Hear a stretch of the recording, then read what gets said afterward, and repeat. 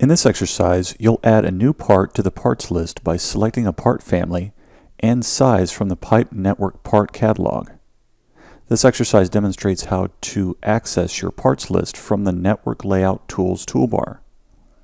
You can also create, view, and edit parts lists using the Toolspace Settings tab.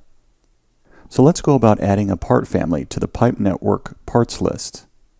Go ahead and open up your Pipe Networks -2 drawing, which is located in your Tutorials folder. In the drawing window, go ahead and zoom in and select one of the pipe network parts.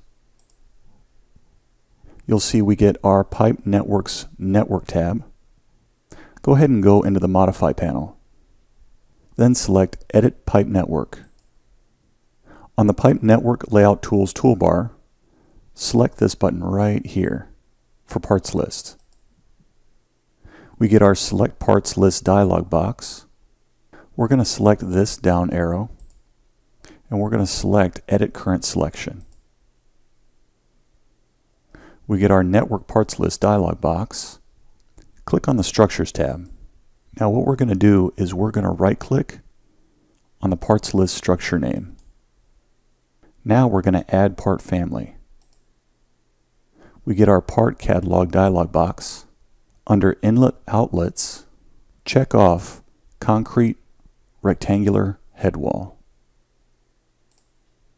Now click OK. The new part family is added to the tree view, which you can see right here.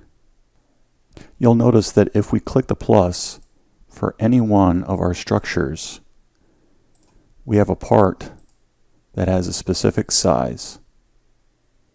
However, we don't have one for our part family that we just added.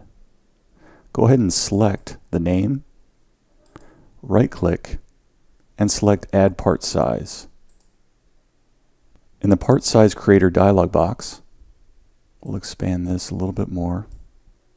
We'll go into Head Wall Base Width, and we'll scroll all the way to the right, and we're going to check this box to add all sizes. Then click OK. We scroll down and we expand this. We'll see all of our sizes.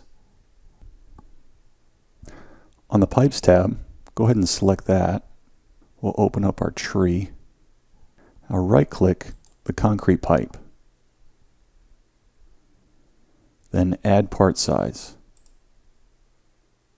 We're going to change the inner pipe diameter. We do this by clicking within the value cell, and we'll select 24 inches. Then click OK. You'll see that 24 inches has been added to our list.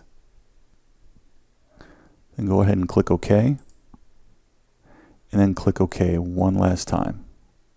So that's how you go about adding parts to the parts list in Civil 3D.